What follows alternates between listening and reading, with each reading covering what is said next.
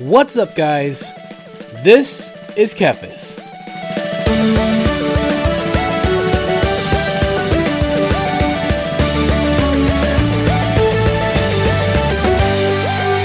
Welcome to Class Course, where we take a brief look at a specific class and spec from World of Warcraft and break down their core rotation. So if you're not too familiar with how to play a particular class, you've come to the right place.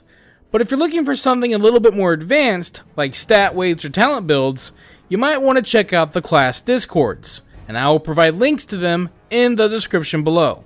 Today we're going to be talking about Fury Warriors, and let me tell you, there is not a single class in this game that gets me more pumped up than when I'm playing a Fury Warrior. Bruce, I need you to get a little angry, okay, buddy? Okay. Yeah, I don't remember how to do that. I do.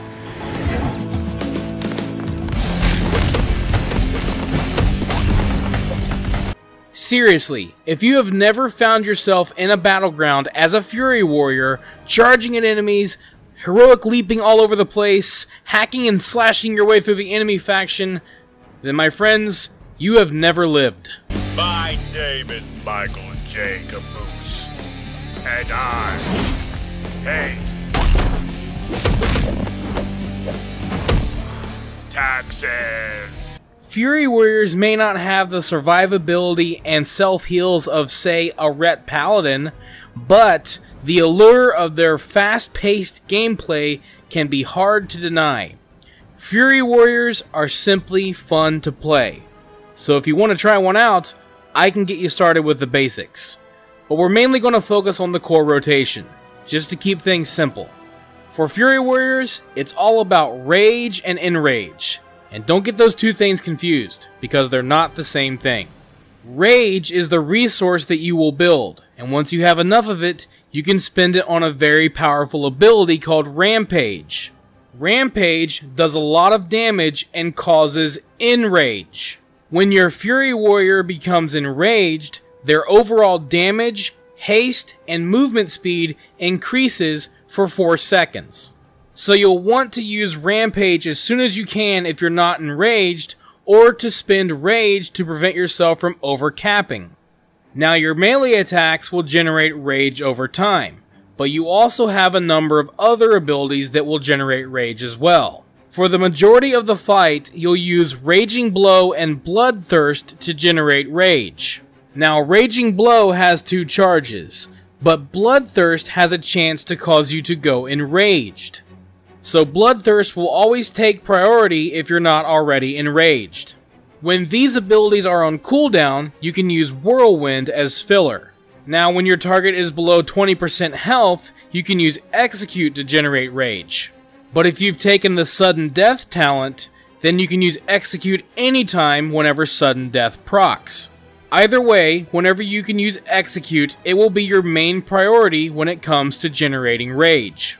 So we've gone over your core abilities, but there are a few talents to make note of.